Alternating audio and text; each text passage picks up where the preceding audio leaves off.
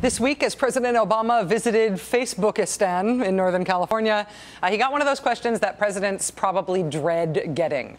What's your biggest regret so far, sir? If you could do something differently, looking back on everything in your first term, what would it be? The president got a question like that at Facebook, and here's what he said in response. Healthcare obviously was a huge battle. It was so complicated that at a certain point, people just started saying, this is typical Washington bickering. I've asked myself sometimes, is there a way that we could have gotten it done more quickly and in a way that the American people wouldn't have been so frustrated by? Health reform and its frustrations. Remember, in the summer of 2009, cable news was wall-to-wall with health care and its frustrations. Cable news was wall-to-wall with stuff like this every single day. Is this live? I believe. This is live. Wait a minute. You want to leave? Things are getting physical. Leave. At the Arl Inspector Town Hall. Let's take a quick listen. Because your people told me I could. I called your office and I was told I could have the mic to speak. One day God's going to stand before you and he's going to judge you and the rest of your damn cronies up on the hill. And then you will get your just desserts. Summer of 2009, cable news could not get enough of screaming town hall meetings where Democratic members of Congress and the Senate would return to their districts and then they'd get berated by conservatives screaming at them over the health reform bill and how God would judge them for it. Cable networks would cut out of their regularly scheduled segments to go to these things live. Hey, there's Arlen Specter. Watch him get screamed at. Or, hey, there's John Dingell. Watch him getting screamed at. Hey, there's Tom Perriello. Watch him getting heckled.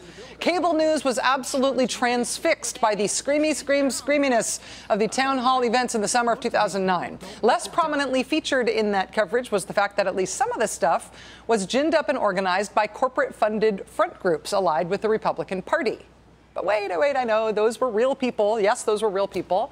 But there were also big vinyl-wrapped buses chartered by corporate-funded conservative groups driving across the country, organizing for these events, directing people to specific town halls, even providing specific talking points. Look, talking points for town hall attendees and instructing them on how exactly they should try to disrupt these town halls. Quote, you need to rock the boat early in the representative's presentation. Watch for an opportunity to yell out. The goal is to rattle him. Well, now a year and a half later, the same sort of thing is happening, minus the talking points and the vinyl-wrapped buses. This time, with Congress on recess, town hall events across the country are, again, lighting up with anger and frustration. But this time, it is about the official Republican Party budget plan. The Paul Ryan budget plan, which drastically cuts taxes for the richest Americans back to what they were in the 1930s. It drastically cuts taxes for corporations. It gives billions of dollars in tax breaks to oil companies, those poor, orphaned, hard-luck oil companies. And it also, incidentally, ends Medicare. It repeals Medicare. It turns Medicare instead into a coupon system, and it makes senior citizens buy private health insurance. That Republican budget plan, it turns out, is really unpopular. That has been made clear in lots of different polling that's been done over the last few weeks. Some of the poll numbers here about Medicare. What's different this week, though, is that Republicans who just voted for the kill Medicare, cut taxes for the rich plan last week, Republicans who voted for the Republican budget last week, now it's the Republicans who have to go back to their districts and defend what they just did. And that has turned out to be a mighty challenge, starting with the man who authored the Republican budget. The question is, what's the best way to do this? Is it to redistribute? There's nothing wrong with taxing the top because it does not trickle down. We do tax the top. That's right before somebody in the audience starts going, Paul, which I love. That was Republican Congressman Paul Ryan getting heckled by his own constituents as he tried to defend more tax cuts for the richest people in the country. Mr. Ryan is not alone in terms of how his constituents feel about him on this subject. Here's just a sampling of the reception that Republican congressmen are getting back home after they tried to defend voting for this plan. Did you not vote for Paul Ryan's Yes, I did vote Well, for that Ryan's is bill. to abolish Medicare and give people some money. It will not be the Medicare that we know. You asked if I voted to abolish Medicare, but I Well, did you not did vote to abolish Medicare. That's No, what ma'am, I did not that's vote what to his abolish vote Medicare. is. The Ryan budget proposes to turn Medicare into a voucher program. No, it doesn't. No, it doesn't. Well, that's Yes, it what does. my understanding is. That's what it is. Agreed, if we do nothing, we're in trouble. That's right. Why we have to raise taxes on the rich and raise taxes on the corporations. And then- They've never been richer in the history of our country then- than they are now. And you guys just cut their taxes again. No, we don't. And that is Oh, yeah. People won't cover seniors for the lousy $15,000 that is going to be offered under this plan. You did not run on this. There are ways to pay for it, and it's wrong to do this. That was Patrick Meehan, Sean Duffy, and Lou Barletta, all Republican congressmen, all getting the business back home from their constituents for voting for that Paul Ryan budget.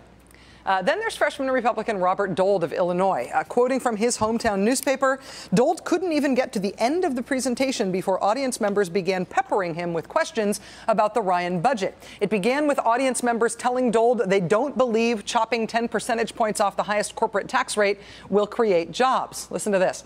A handful of people in the audience identified themselves as business owners and accountants, who said their effective corporate income tax rate is already lower than the lowest rates proposed in the Ryan plan. They pointed to companies such as GE, hi boss, that pay almost no taxes despite billions in profits as evidence. Then there's Republican Congressman Charlie Bass of New Hampshire, quoting from Time magazine. Congressman Charlie Bass knew he was in for a rough night. The first question out of the gate during his Wednesday town hall in Hillsborough, New Hampshire, was about his vote for Paul Ryan's budget.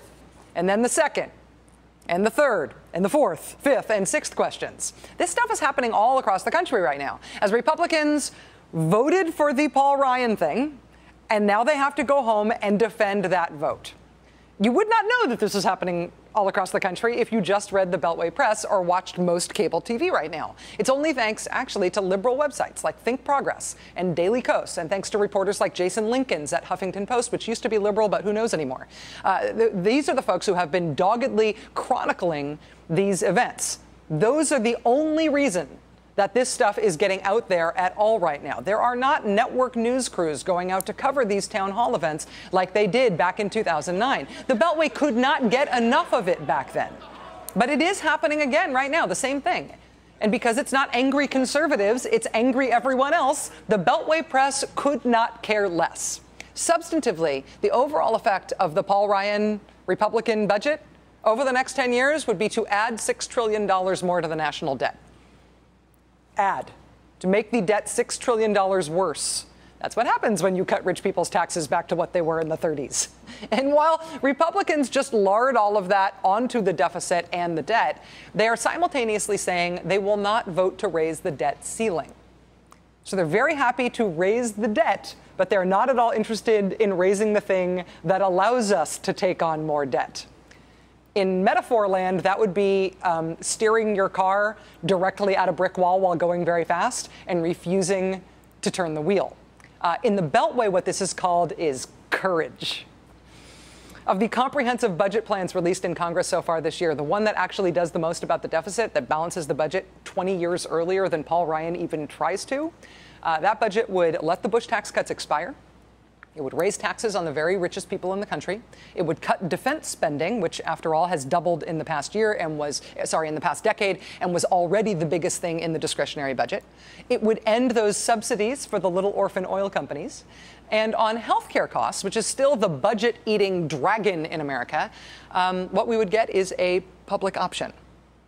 How does that sound compared to the cutting taxes for the rich and dismantling Medicare thing? What I just described, that is actually the most fiscally responsible comprehensive budget out there in Washington.